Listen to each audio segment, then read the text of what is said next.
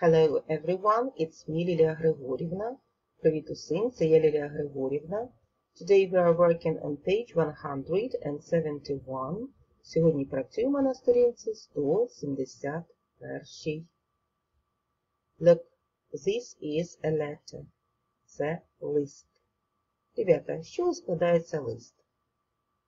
Привітання, dear Granny and Grandpa. Оповідання. Побажання всього найкращого. See you soon. Скоро побачимося. І твій підпис, твоє ім'я. Привітання, оповідання, побажання тому, кому ти пишеш листа, і твоє ім'я. Так. Look. Ти знаєш? Так, це запитання, на які ти давав відповіді минулого уроку. Якщо вибудувати ці запитання у певному порядку, то ми матимемо план для написання оповідання. Це буде основна частина твого листа. Так. Зверни увагу на ці запитання, пригадай, в якому часі буде наше оповідання. В якому часі? Так, в минулому. Where were you? Де ти був?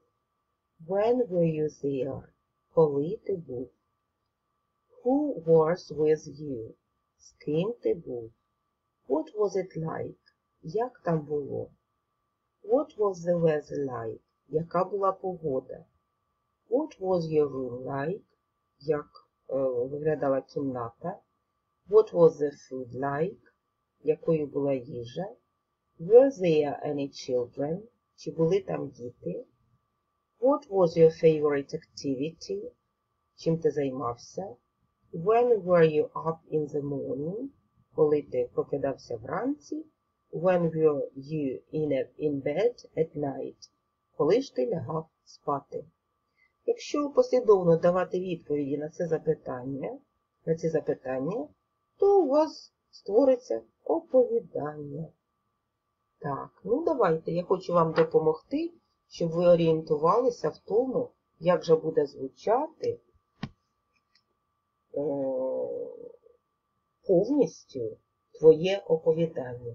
Не забувай, що коли ти будеш описувати щось, воно повинно бути в минулому часі. Наприклад, the weather was, погода була. I swam, я плавав. I went, я ходив. I went fishing, я ходив на рибалку.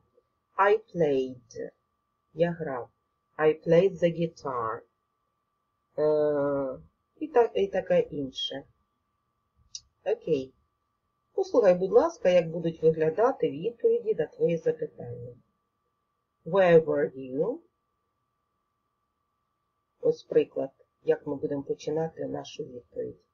Last summer, а ми ж з тобою вчилися на минулому уроці описувати події минулого літа, так? Last summer I was at the seaside. When were you there? I was there in July. Ти можеш поставити будь-який інший місяць. I was there in June. I was there in August. Who was with you? I went there with my parents. What was it like? It was great.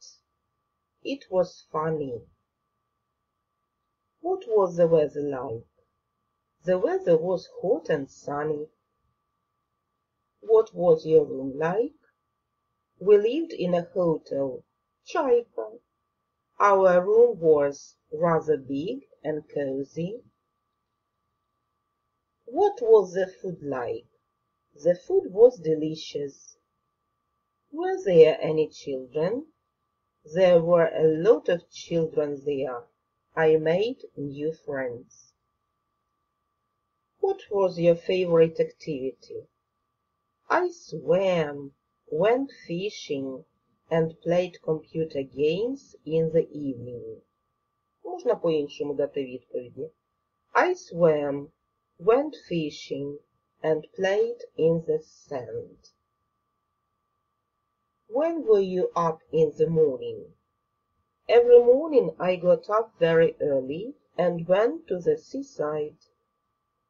When were you in bed at night? I went to bed very late, at about 11 o'clock. Якщо це все оформити у вигляді листа, це буде виглядати так. Ну, кому ми будемо писати? Лілії Григорівні, так? Вау.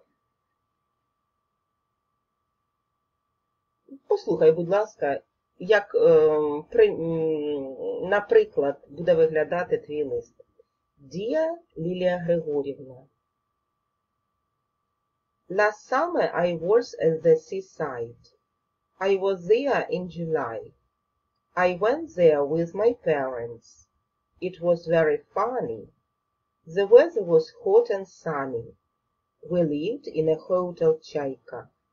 Our room was rather big and cozy.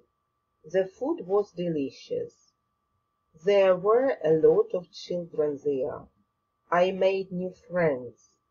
I swam, went fishing, played in the sand, and in the evening I played computer games. Every morning I got up very early and went to the seaside. I went to bed very late, at about 11 o'clock. See you soon. Інна. Окей. Будь ласка, домашнє завдання. Ти можеш прослуховувати моє відео кілька разів, повертатися, щоб переглянути, як ти робив роботу минулого разу, коли ти відповідав за допомогою тесту на завдання сторінки, на запитання сторінки 170. Будь ласка, напиши в своєму звичайному зошиті на одній сторінці такого листа,